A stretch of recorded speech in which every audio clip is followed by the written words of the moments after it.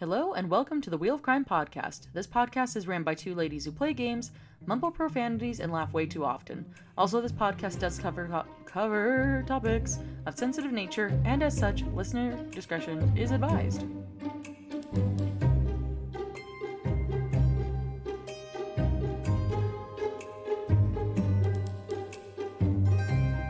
Hello and welcome back to the Wheel of Crime podcast. My name is Jen.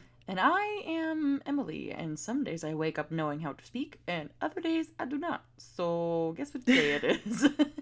Always a mixed bag with you. Yeah, it's that chaotic, neutral side to me, I guess. But yeah, I guess we're back for another week of the podcast. How are you? Yes. We are back. It is, I think this is going up, what day? So we record these episodes like a few days in advance, obviously. Mm-hmm. So I think, yeah, this will be going up the last Friday of January. Ooh, the month of Janice. My favorite month of the year. My favorite shade of brown. If you ever wonder... Truly the best shade of brown. Yeah. So if you guys ever needed to know more information about the month of January and the history and the criminal history, you got to go listen to last week's episode. Emily tells you all you would ever need to know. Yes, my very riveting, cold medicine fueled note topic. I hope everyone enjoyed. It was a ride for me as well. We're all having fun here. It's real good. Yes, that is true. I enjoyed it. I know I get to listen to our episodes at least 3 times. Once when I'm recording with you, and then at least 2 or 3 times when I'm editing. So, so you're like I will be very familiar by the time we're done this episode. Yes, I know all about the month of January and everything that happened. So. In case you ever needed to know. Me, folks. Yes, like I said, super interesting. So I think I am our number 1 listener, you know. Yeah, probably. you closely followed by my mom. Yes, we love Tam Tam. But yeah, Big no, I was just thinking, is there anything from this week that you want to share with the listeners that you've been up to that was interesting or fun or cool or quirky? Honestly, not really. I'm just working a heck of a lot. But this upcoming Friday, when we post this episode, will be my final day on this TV show that I've been working on. And I am very excited about it because it has been a saga. A long time coming. For sure. We've been talking about, I think, for like months now, this your little vacation that's coming up. I know, I'm so excited. I didn't think it was actually going to happen, but it's happening. So, next episode, Vacay Gen mode activate. Vacation Gen, my favorite kind. Exactly, me too. Yeah. And then, I don't know. See, I've also been crazy busy with work, but I've been working some really long hours, so my headspace, I feel like, for this weekend is just a little wonky. And I don't remember, like, anything. My memory, garbage. So, yeah, I don't actually know if I've done anything interesting this last week.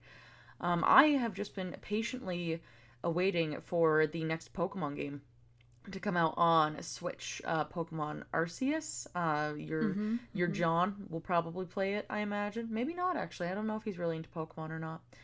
But he is. He's been like contemplating if he needs it. He's like, I have so many games to play, so I don't know, but I really want it. See, I have a lot of games to play too, but like as soon as I saw it was coming out soon, it might be out by the time this episode airs. I'm not too sure exactly, but I pre-ordered it and I was like, yeah, no, for sure I will be playing this because it's supposed to be like a 3-dimensional world like Breath of the Wild, but with like Pokemon, which could be really cool because that's kind of something I really wanted to play when I was a kid. So I hope it's gonna be okay. I have my doubts. I've seen some of the gameplay stuff for it, so I'm suspicious. It looks interesting. As someone who has never played a single Pokemon game, it doesn't seem like my vibe, but I think it See, could be neat for it people who seems a love the series. little. So, from what I've seen so far, and not to, claim anything before it happens, because it hasn't released yet where we're from, um, it just looks a little bare. Like, you see the people, like, who have played it already or are, a part of the development team releasing footage of gameplay. And there's just, you see the battles and you see a lot of this other stuff, but as for the exploration aspect, what kind of made Breath of the Wild so interesting is that you had so many things you could do. Like, you could cook, or Mm-hmm. you could go hunting, or you could do all these different things. So it didn't necessarily feel like you were just like wandering through an empty landscape, which I kind of am worried that it's gonna feel like wandering through an empty landscape, because there's like no like bushes or like flowers. It's just grass and trees everywhere, and I'm like, it looks a little barren. Like, what's happening? What has Well, happened? I Where's the guess flavor? There's like so I'm a little worried for that and like anything extra that you could do as a character. But I might be proven wrong. It might be like a super fantastic game. We'll have to see.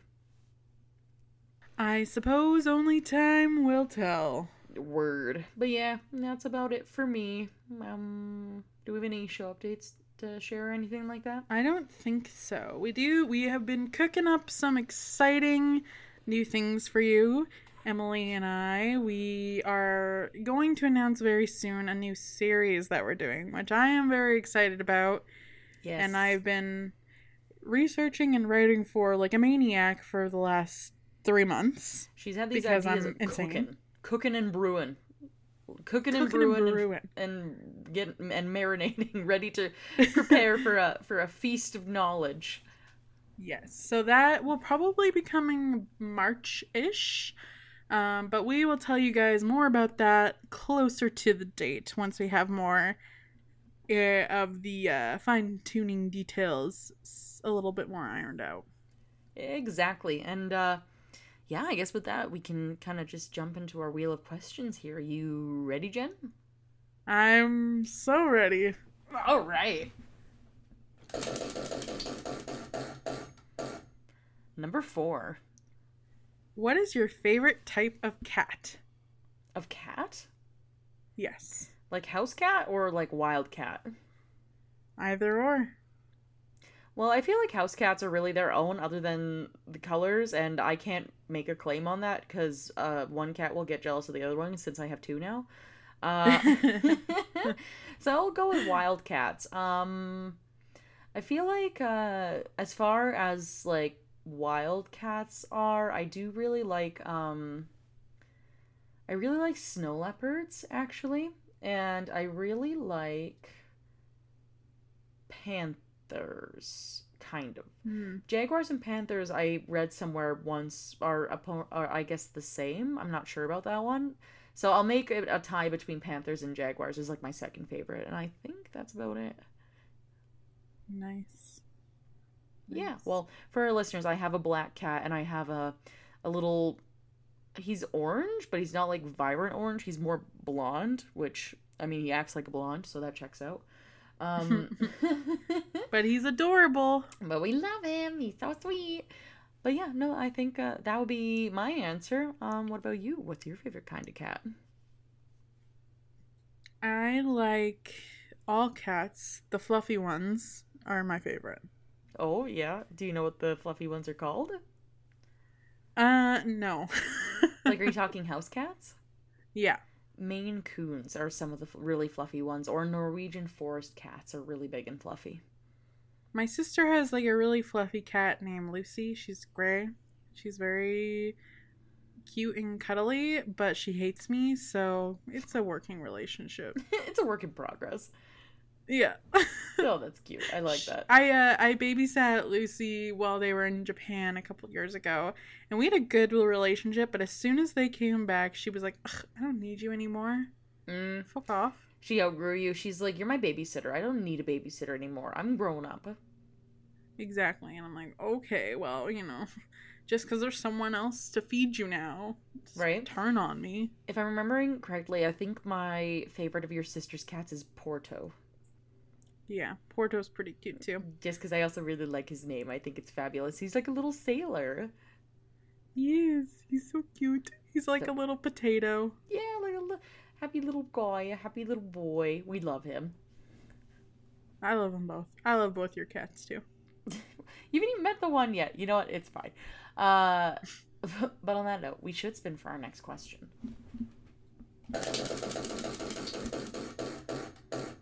Number 3. How do you feel about people owning big cats? Is this gonna be about Carol Baskin? No, I think that if they are people who are respectful of animals and are either working in like a rehabilitation process, it's probably fine. Or if like, say for example, if they weren't taking care of them, then they would have to be put down because they're just accustomed to being around people or something. I think in those situations it makes sense. But like, I'm not really a super fan of like people who are like, I have money and I want to own a tiger. I know nothing about tigers, but I think I would like to have one in my house. I don't think I like those people. yeah. I personally feel like in 99% of cases, it's just really unethical. Mm-hmm. So I am not a huge fan of people owning wild animals as pets. Okay, yeah. Yeah, so basically the same thing, because I feel like most people don't understand that like wild animals have a very like niche, some niche needs and that kind of thing. Yeah. I also just think that there's a lot of misinformation out there about the work that some rehabilitation centers do. It's not Yeah. the vibe. Yeah. Yeah, I know what you're talking about. All right, let's spin for our next question.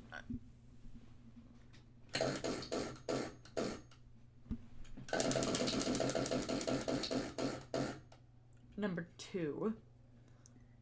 Did you watch Netflix's The Tiger King? Yes, I did. That was my pandemic thing that I did. I feel like people were either making those neat little whipped coffees, or they were watching Tiger King, or they were cutting their own hair. And out of those 3, I watched Tiger King. Out of those 3, I did all 3. you got your perfect pandemic score. 3 out of 3. I cut my own bangs, I dyed my own hair, I watched Tiger King, and I made whipped coffee. The only thing I didn't do was make sourdough bread, and it's because it just seemed too complicated. I was almost won over for the sourdough, just because I freaking love sourdough bread. But every single time I've ever made, I make sourdough. Any single time I've ever eaten sourdough, I've always like really overdone it and made myself intensely constipated. So I was like, this just sounds like a recipe for disaster. I will stick to watching people bake their own sourdough for now. And then I never got around to finding a starter. It looks really cute, but I was working a lot at the time as well, and it just seemed too complicated. Right? Well, you gotta go through the effort of getting a starter, and then there's like a whole bunch of other things that go along with it, and like the price of starters went up too because so many people were like, I'm gonna bake sourdough while I'm locked inside. So all these people who like had sourdough starters, all of a sudden it was like, oh no, like we're running out, because you need to like to start. If I'm remembering this correctly, you need to like have it sit for like a certain amount of time too, and it gets really extra. I know. It was a bit much for me. Maybe one day I'll try it out, but it didn't happen during the pandemic. But yes. Yeah. All right. I see you. Okay, let's spin for our last question. What is your opinion on the characters seen in Netflix's Tiger King? I think they're all a bunch of assholes. Carol Baskin probably killed her husband, but maybe not. I don't even know anymore. So much time has passed. And I really don't like that one guy who had like a zillion wives in some kind of weird tiger cult. I thought that was bizarre. Yes. And that's all I have there. And then like I also didn't like either how people were like super casual about like the one person who ended up losing their like arm to a tiger. But then they still kept working there, like, oh yeah, he's just got one arm, or she. I can't remember exactly who they were, but they were just like, oh yeah, like my arm gone. haha, tiger ate it. And I was like, oh, Oh, oh no. oh no. And yeah, I honestly, that's all I remember, really. Hmm. Yes. Yeah, they're very interesting personalities. I feel like the the series was pretty biased like towards Joe. Like it definitely favored him Hmm. and put him in a better light than some of the other people. I feel like I don't know about Carol Baskin and her husband. I feel like I lean towards she didn't kill him because there's just no concrete evidence that she did. Right?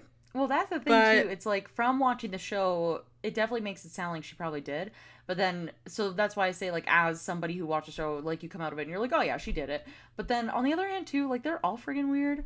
And also, like, she probably didn't, because that's the thing too, is like, Joe is like so adamant about being like, she killed her husband. And it's like, okay, man, like, you went into a tiger enclosure and then tried to shoot all of them once because of some reason. I don't even remember what the reason was. Like, man's is crazy. They are all crazy. they're all a little wild.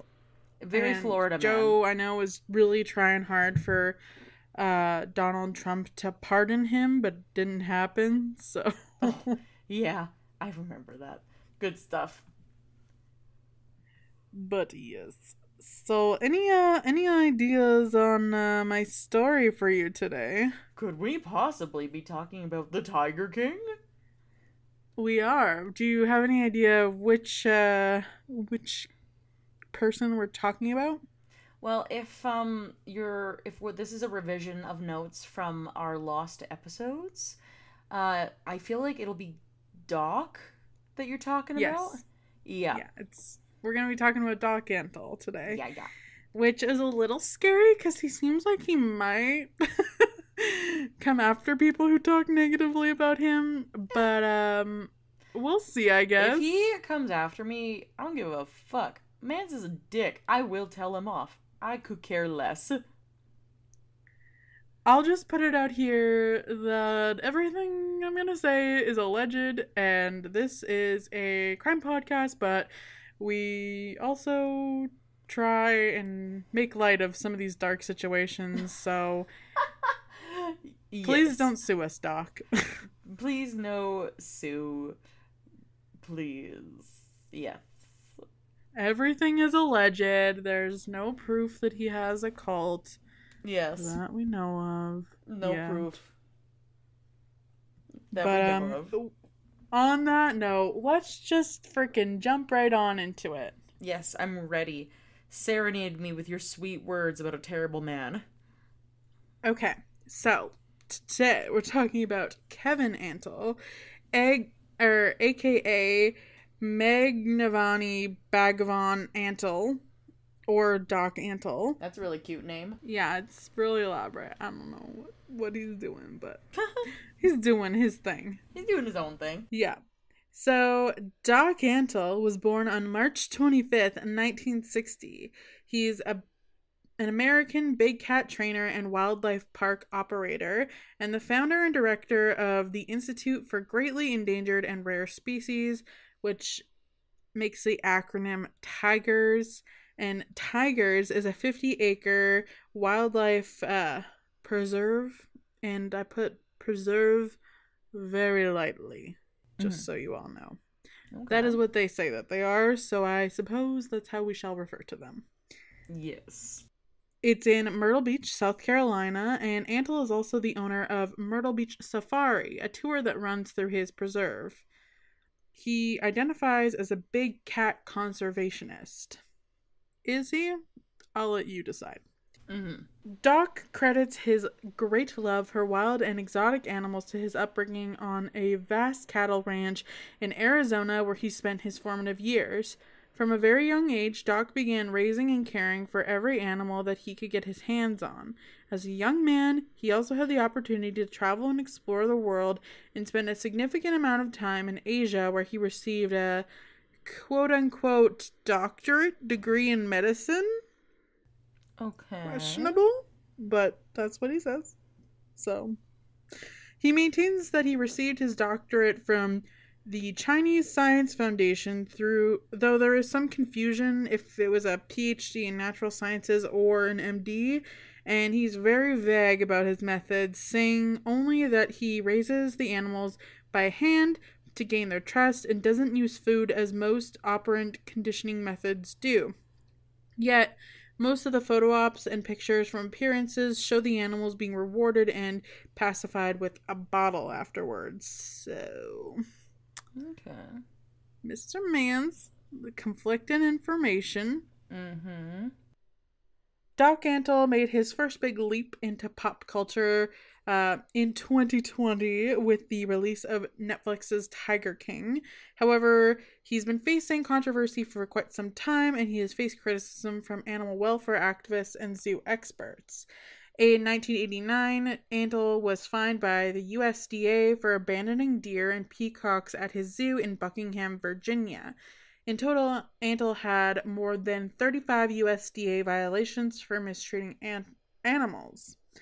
In 2001, Antle was on stage with Britney Spears during her performance of I'm a Slave for You single at the 2001 MTV Music Video Awards, which featured a caged tiger wrangled by Antle and a large albino python draped over Britney's shoulders.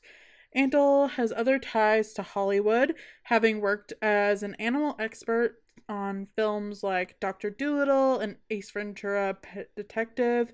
He has also appeared on a late-night talk show that has provided creatures for movies including The War, Rudyard Kingling's The Jungle Book, Ace Ventura When Nature Calls, Mighty Young Joe, and The Jungle Book 2. In 2020, he was featured in Tiger King, and Antle has been accused by animal rights organizations of beating tigers and placing them in unsafe exhibits filled with sharp wires and nails and failing to provide them with adequate amount of water. In 2020, Joe Exotic, a former zoo operator, accused Antle of killing tigers in gas chambers to make space for further breeding, because a lot of the money from places like Doc Antle's wildlife enclosure comes from taking pictures with baby tigers. So a lot of people question, well, what happens when they're not babies anymore? Right, especially if you always have baby tigers, but then your adult population doesn't get any bigger. They don't stay babies forever. Yeah. Hmm. It's sus, if you ask me. Very sus. After Fish and Wildlife visited Antle at his zoo with federal veterinarians along with the state district attorney, they found no animal violations or evidence of animal abuse. But Antle also assisted the district attorney with another investigation involving another zoo in the state and DNA samples from 3 tigers he rescued from that zoo when the owner could no longer take care of them. So I feel like he might have had some hands in pockets, if you know what I'm saying. Yeah. But that's alleged, not proved. I'm just speculating. Mm-hmm. So going back to the organization that Antle runs, it's the Tigers or whatever, was founded in 1983 and has 2 locations, Myrtle Beach Safari and Preservation Station. The first location sits on 50 acres and houses 120 animals, 60 of which are tigers, with a variety of them being rare or endangered. The second is located in a busy tourist area called Barefoot Landing and bills itself as a free wildlife exhibit and living tiger museum that offers photo packages for a fee with tiger cub or a monkey. The animals at Tigers are bred solely for profit, and some of them are so unsuitable for reintroduction to the wild that their breeding actually has nothing to do with conservation. Tigers are put on display in small enclosures, removed from their mothers for hours of photo ops, and trained to perform in shows, movies, fairs, and television, while Antle continually racks up a list of USDA violations. The animals that live there have a life centered around being profit generators, and that's one of the reasons why people tend to think that Tigers is not so great of an organization. Mm-hmm. Animals living at tigers have either been taken from the wild or bred in captivity. A 30-year-old African elephant named Bubbles came to the facility after being orphaned as a baby by ivory poachers. She was trained and put to work in movies such as Ace Ventura 2 and currently lives at the Myrtle Beach Safari location. The whole Bubbles the elephant thing is honestly, in my opinion, one of the saddest parts of Tiger King, and I don't know if you've seen the second season of Tiger King or whatever that they No, did.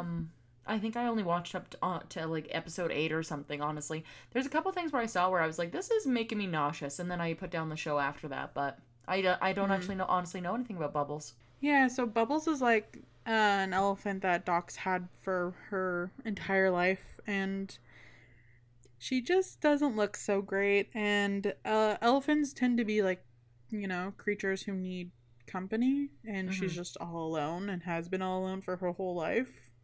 Oh, so she's not a great environment for her, as well as like he often lets people ride on her back, which isn't great for her either. No, that's like a big thing, is that people aren't supposed to do that. Yeah. So I don't love that. Many of the animals are bred at the facility, including crossbred ligers. Like, he has this one called Hercules. And Hercules holds the Guinness Book World of Records designation for largest cat in the world and weighs over 900 pounds and is used in educational shows. Okay. Educational with quotes around it, just for reference. Well, because ligers can't reproduce. Like, once they've been made, they're just alive until they die. Like, in order to make another liger, you need to like have another like lion and tiger get together, right? Yeah. It's very weird, the whole thing.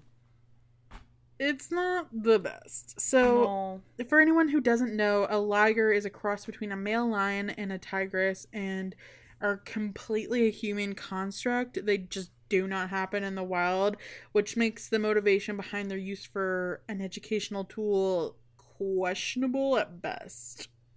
Right. Isn't that like similar to like mules?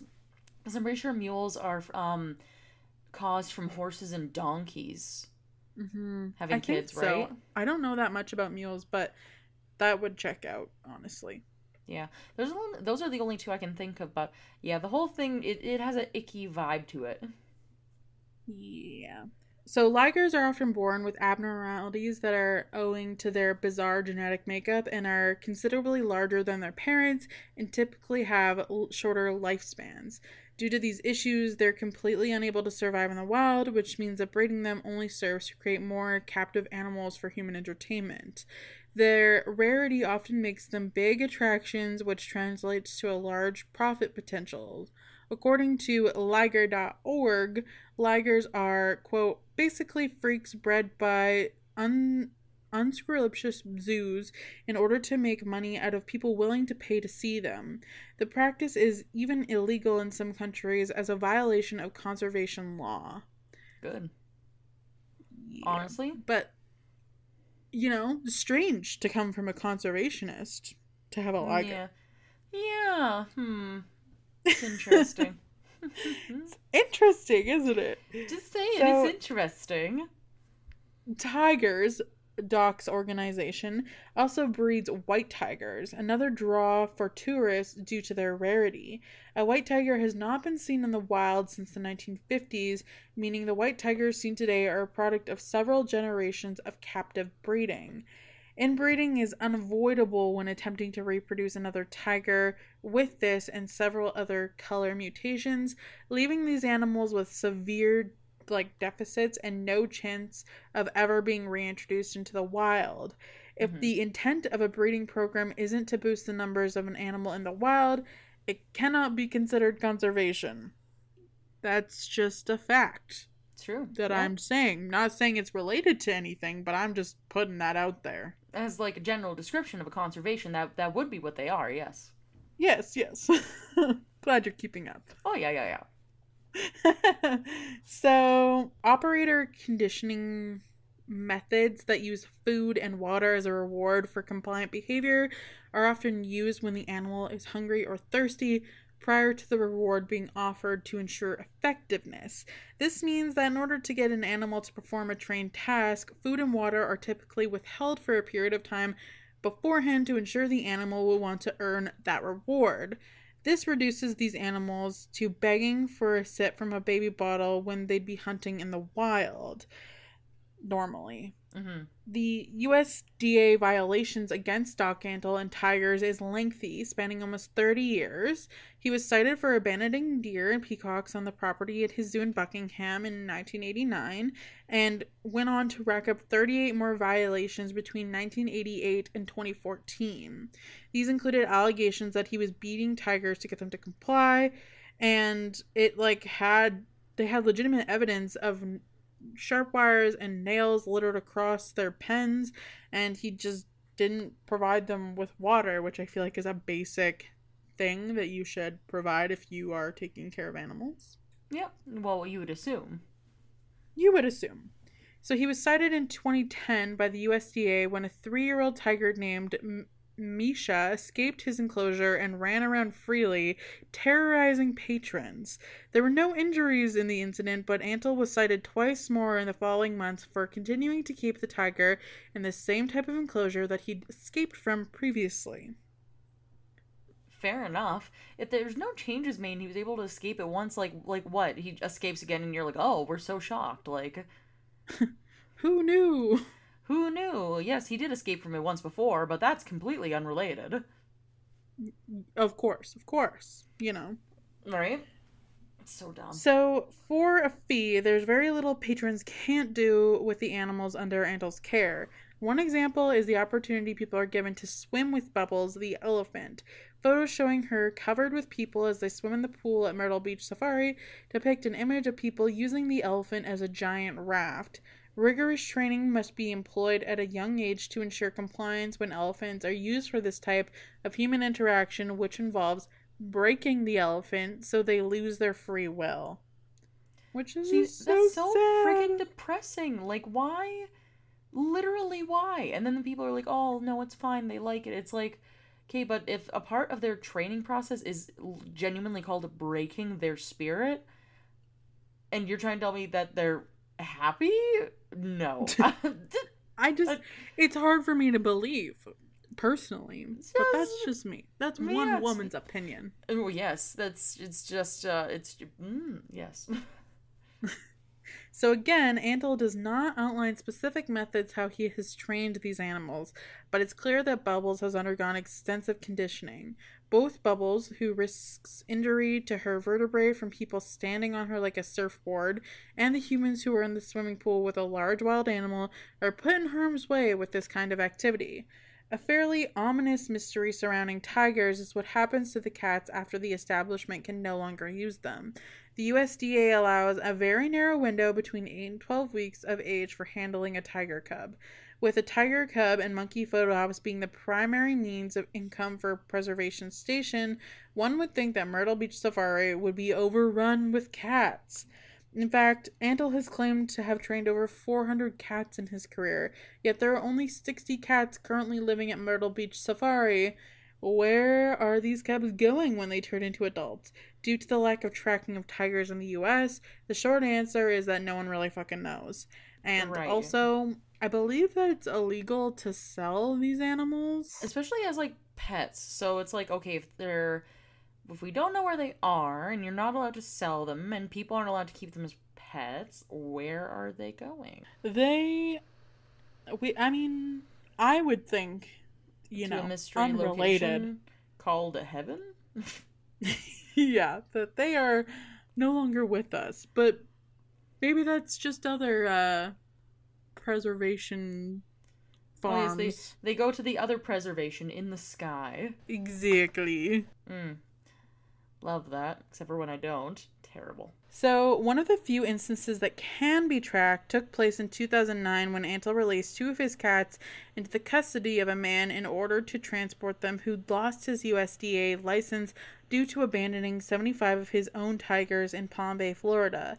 Their final destination was Zoological Imports 2000, an exotic dealership owned by another individual, a collective drug kingpin. The result was another USDA violation of the Animal Welfare Act. So now I'm going to read you like a little excerpt from Antle's website for his conservation and about the Rare Species Fund that he apparently established. So, according to the website, the Rare Species Fund was established in 1982 to provide financial support to on-site wildlife conservation projects and wildlife educational programs around the globe.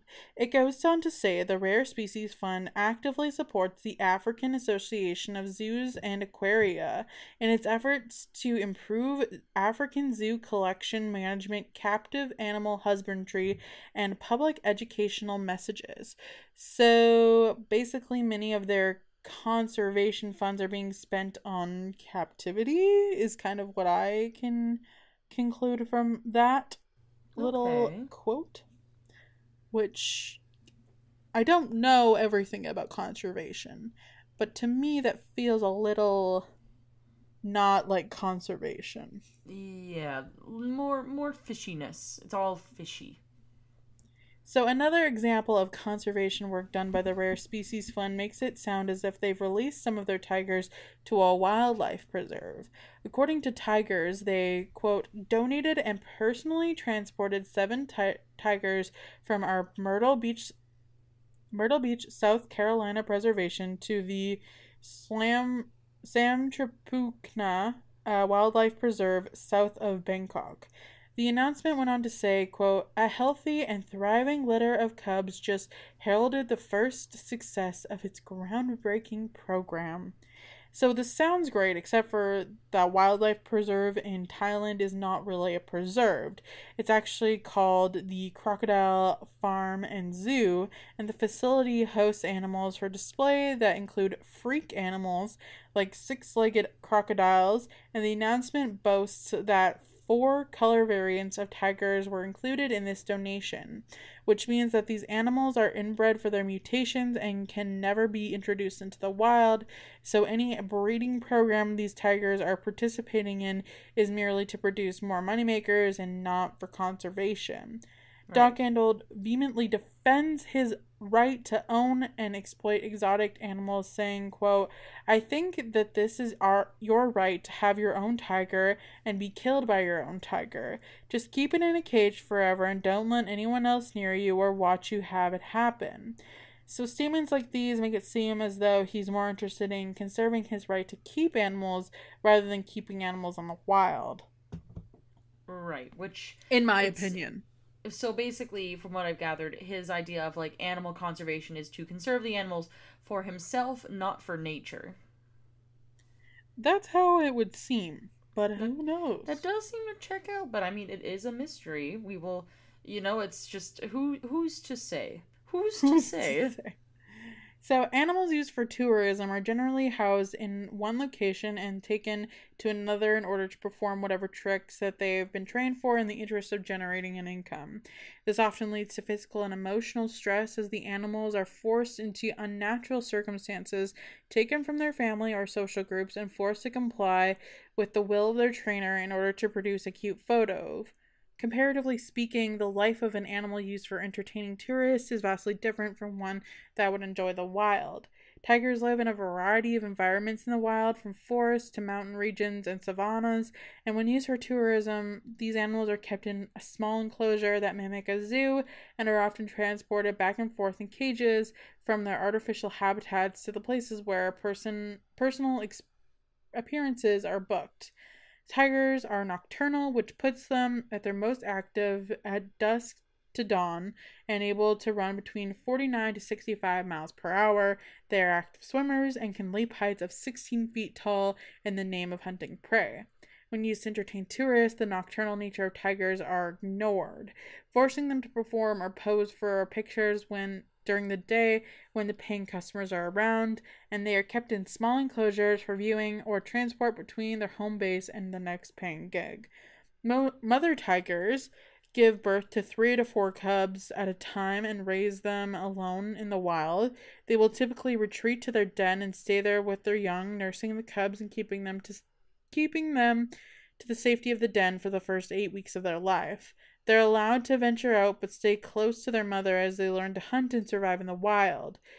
Tiger cubs are used pay-to-pet operations, and other tourist opportunities are taken from their mothers at 8 weeks and hand-raised to allow the cub bond with their human trainers to begin generating profits. In the wild, tigers can eat between 40 to 60 pounds of meat per day, and this consists of game that they've hunted themselves, running over great distances to find food and capture it for dinner. Animals held in captivity don't get near the same level of activity that their wild counterparts do, and thus have their food monitored very closely in order to prevent obesity. This can include withholding food completely outside of a training exercise or performance as a means of ensuring the animal does tricks and that their trainer expects. It's been reported that the liger Hercules, for example, could easily eat 100 pounds of meat per day, yet he's only given 25 in order to keep him from getting the weight that more confinement would cause. In the second episode of Tiger King, which was aptly named Cult of Personality, Mario Trabu's wife Maria claims that Antle has 3 wives, and asked others who know him, the figures seem to multiply from 3 to 5 to 9, and while this does not explicitly seem like a cult lifestyle at Tigers, his little organization, Antle finally reveals that his organization is run by a great big cohesive family unit. So it becomes more evident in the series that he may be in a relationship with 3 of his employees, China, Regine, and Moksha, who he calls my girls, and he also gave them new names. Those are not their real names. Right, and like a very cultish thing to do. Not saying it is one, but yeah. And one of his former partners revealed in season 2 of Tiger King that Doc Antle forced her to get a boob job. So that's not great. And apparently he forces all of his lady friends to do so, but that's all alleged. I'm assuming he wants them to be bigger then. I'm assuming. It's not the Yes. opposite, right? Where he wants them to be flat chested, go get your titties taken off right now. Nah, he wants them to be voluptuous. Yes. Wow. Yikes. That is so bizarre and upsetting that him as a partner would be like, oh yeah, now that you're my girl wife, go get bigger titties. It's a little concerning. Don't love that. Alright.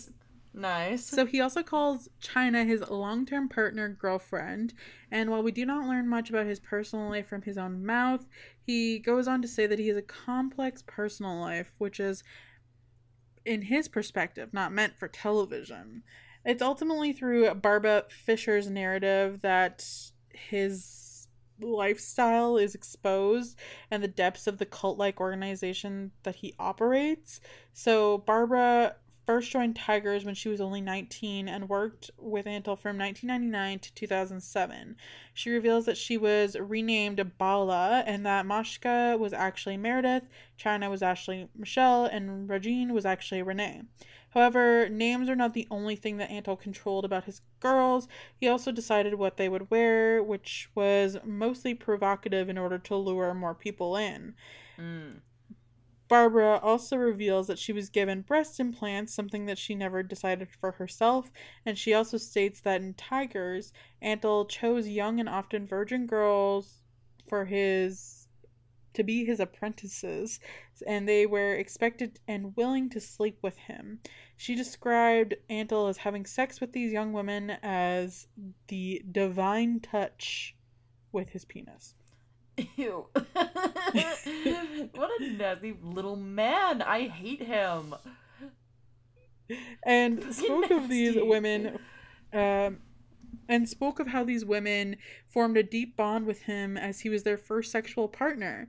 However, Doc Andel was not pleased with his portrayal in Tiger King and told an online uh, news source called Oxygen that, quote, when I say my girl, it's a cowboy saying. It's not that these are my wives. Oh, because he's a Sure, fucking cowboy. Okay, sure.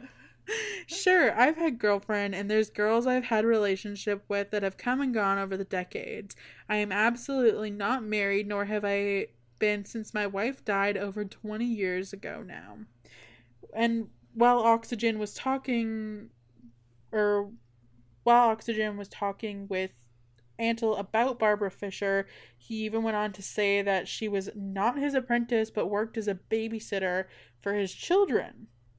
However, it seems hard to believe given the photographs that Barbara shows of herself during her time in Tigers, but Antle dismisses whatever she says, expressing that her words are the quote, ramblings of a crazy child who has a lot of, in his opinion, issues and somehow those have boiled up. Antle also stated that the cultiest thing about his organization was his belief in yoga. This certainly adds a major twist to everything that we've known about him, but it goes much without saying that Antle's words should not necessarily be fully believed, in my opinion. I And would yeah, have to agree. It sounds to me like how his approach to being challenged is to just gaslight everybody constantly, just based off of even like how he talks with like other people in the show too, and you're like, what a real treat. What a guy. what a guy. But honestly, update, in season 2, his Hmm. fucking Myrtle Beach is shut down because, and all of his animals are fucking taken away because he did not treat them so nicely. Oh wow, shocking. Didn't see that one coming. Yeah. But honestly, like, not. I'm pretty happy about that. Good. Good for the animals. I'm on team animals. I'm see, that's the thing is that the animals cannot pick for themselves what happens to them. So in these types of situations where it's like, oh, this person like lost their livelihood. Oh no, like they did this like really terrible thing to all these creatures. I'm like, they're lucky the animals didn't eat them.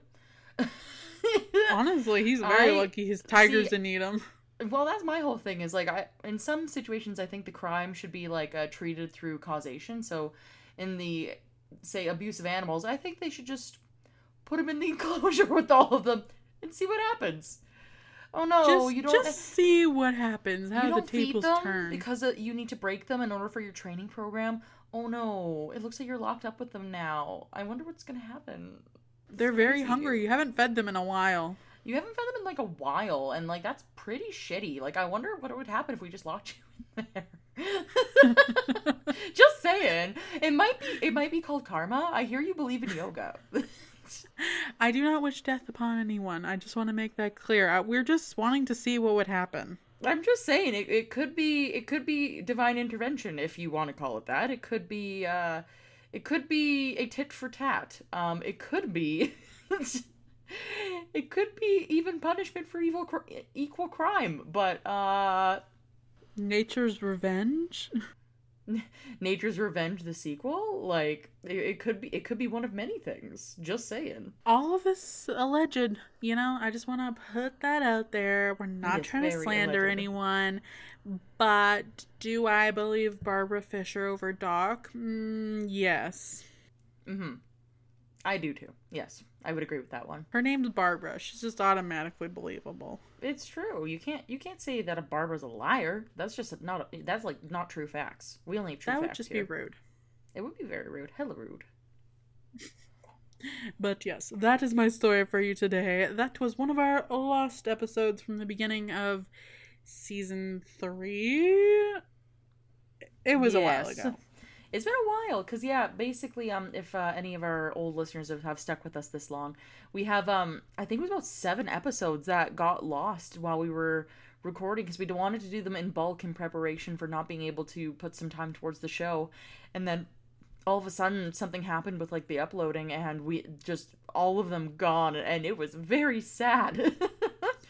It was very sad. So we both have a few more. So maybe one day we'll get around to fully re-recording all of those. But yes, that was actually a part one. So you guys will have to let us know if you want to hear the part two, which kind of goes into the inspo behind Doc's alleged cult. Hey man, yeah, I'm here for it because I do not like Mr. Mans, who won't sue us because we aren't talking about him when I say I don't like Mr. Mans. We're just talking about mans in general. We're talking about men in general. I don't like them. Some are worse than other ones, and some who own tigers I don't really like them. But that could be one of many people. Yeah, there's lots of people who own big cats in America, so exactly. I couldn't possibly be talking about one in particular. But yeah, so with that, should I do our end of show plugins here, Jen? yeah, stick her away. All right. So, if you would like to check us out further, we do have a website, which is www.wheelofcrime.com. We also have social media that you can look at us on. That was kind of a weird way to say that, but that's on Facebook, Twitter, Instagram, and TikTok, all at Wheel of Crime. If you want to donate to the show and potentially get a little something out of it, we have a Patreon that is at Wheel of Crime on Patreon. If you would like to leave us a review and help us get around to more listeners, like a couple little airwave hardlots here, you can leave us a review on iTunes because that one's a big one, and leave us 5 stars, pretty please. And then if you would like to email us with just a story or an anecdote or something that you had thought about, our email is wheelofcrime@gmail.com. That's it, that's all. And you can tune in next week for another new episode. I'm sure Emily's got another saucy topic for all of you. Oh, always. Well, in my fever state, I apparently also want to talk about the month of February, so I might have to review those notes and come up with something a little more interesting than that. But yes, I will have some super fun for next week for everybody, myself included, and I will consciously be a part of the note making this time instead of letting my NyQuil take over. So that will be much better on that front as well, I hope. All right. Well, on that note, we will see you guys all next week with another new episode. Bye. Bye.